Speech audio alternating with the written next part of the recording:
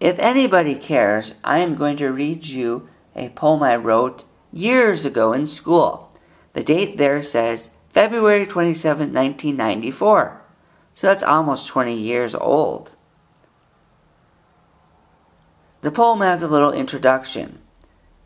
An absurdly long name is a very popular Greek hero.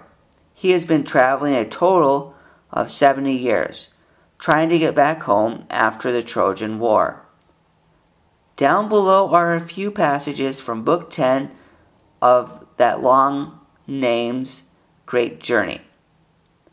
Our preceding landfall was on an isle of murky, dire physical creation and splendidness, that a Homo sapien could not refrain from rejoicing in a comic manner.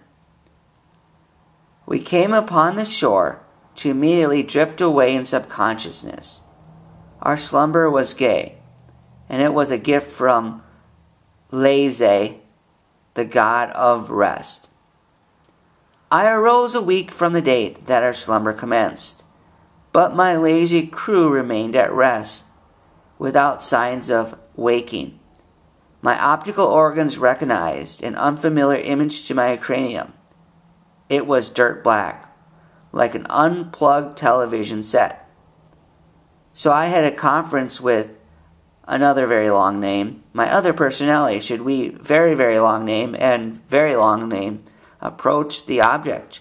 Or should we wake the vagabonds and bums of our crew and nourish them with our spoons to their throats? A god set out a female person to wander near our camp, who the locals say Merke when speaking about or to her. With graceful motion, pure poetic form, I slugged her in the chest with a cheap imitation Louisville slugger. She tumbled to the soil. I yanked out her cardiac muscle, blood dripping all over. The heart fed 4 men. Others were nursed by the likes of kidneys, brains, and thighs. The section of the body which we did not finish, we toted onto our vessel to let it freeze, so it would be fresh when we feast again. What do you think?